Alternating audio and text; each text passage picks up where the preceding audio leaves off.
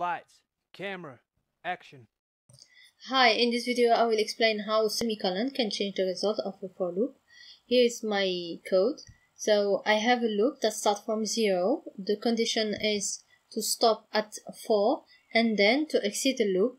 To print the statement is simply to print the value from 0 to 4. So this is the expected result. But when I run my code, I will see that it printed only one value, which is 5, and this is the value that that normally get us to exit from the loop. So the reason is that why here there is a semicolon.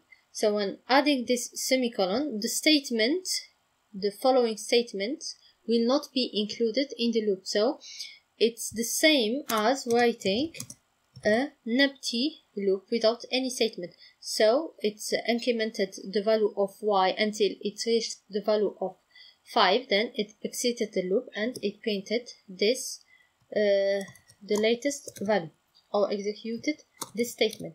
To correct this error, I simply deleted the semicolon and now I can have the results I've expected.